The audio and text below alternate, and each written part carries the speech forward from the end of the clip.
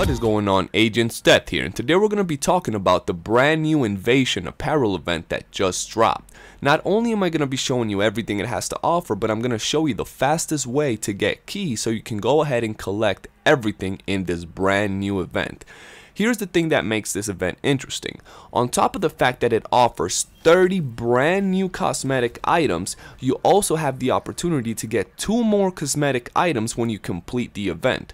Now, one of them is a Black Tusk outfit, a complete outfit from the Black Tusk, and I really like it. And the other one is a face mask that you get when you complete all the other outfits from the other factions. Now, to get keys, one method is leveling up.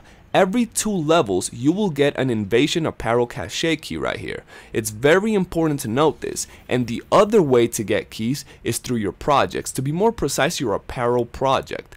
Once you complete this guy, you will get 3 keys, and it resets every week. So it's very important that you take advantage of this. Now let's talk about the Black Tusk outfit. Here we have it in its full glory, and let me tell you, it looks really nice. What I like about it is the fact that it hides your armor, and sometimes armor gets really ugly. But what I don't like about it is that I cannot wear any of the other masks. I really like my hunter mask, and I think they should allow us to at least put something in our face. But that's about it for this video, guys. I really hope you've enjoyed it. Let me know what your favorite piece from this awesome cosmetic event is in the comment section below.